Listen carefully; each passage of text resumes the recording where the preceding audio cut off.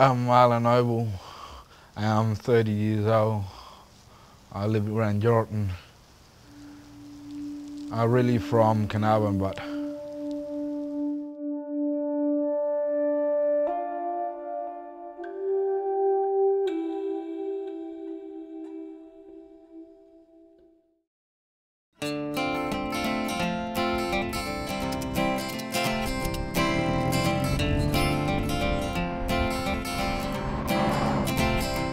At age 30, Marlon Noble is just like most guys.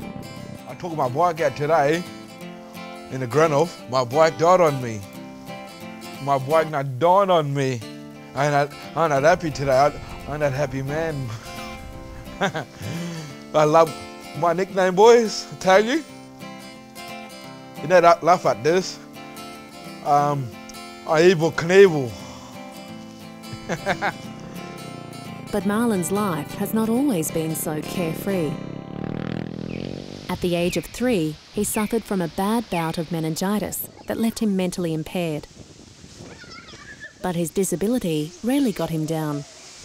Being a part of a large family, Marlon lived a happy childhood. Then, at the age of 19, Marlon's life took a drastic turn for the worse. He was charged with sexual abuse of 2 girls. And one had an intellectual disability and the other didn't, and they were Aboriginal girls.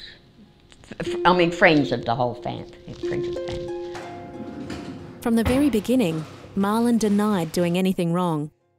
But due to his disability, he was deemed unfit to stand trial. That left him in a legal grey area. The courts ruled him ineligible for full-time psychiatric care, but too much of a risk to the community to be released. So, Marlon was jailed indefinitely. I don't like it, jail. I don't like it in there. Scary place. You got no families in there. No brothers or sisters to talk to. You're on your own. You're on your own.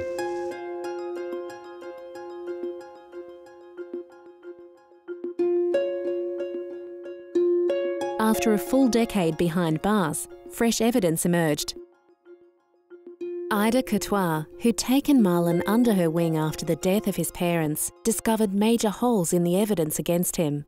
Having spoken just recently to the girls and their mother, the mother didn't even know that they were complainants to any charges, and she vehemently says nothing happened, and the girls say nothing happened.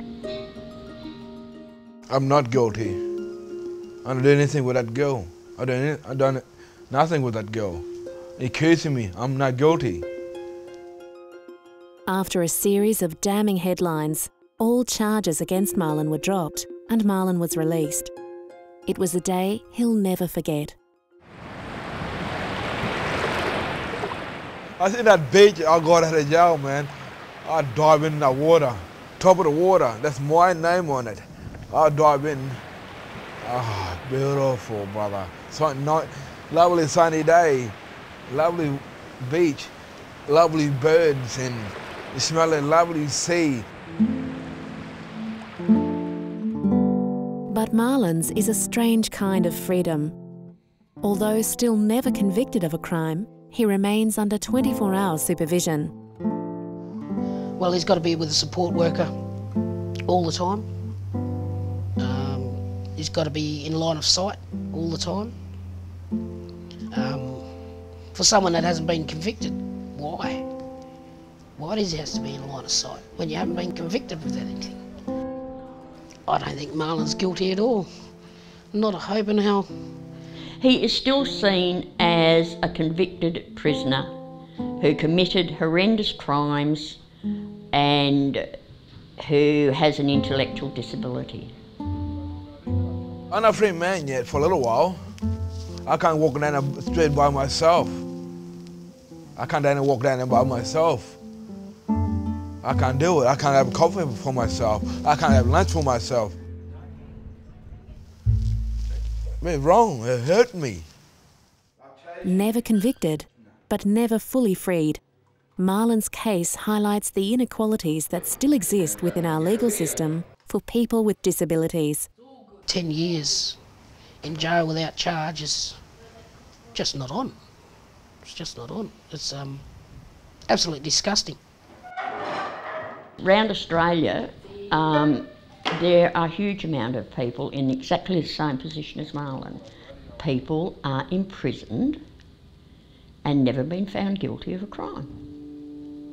There's not even any compensation for him, because what they did was lawful. And that's the scariest bit, I think, that law's still there and it's still happening. And people are still being imprisoned indefinitely.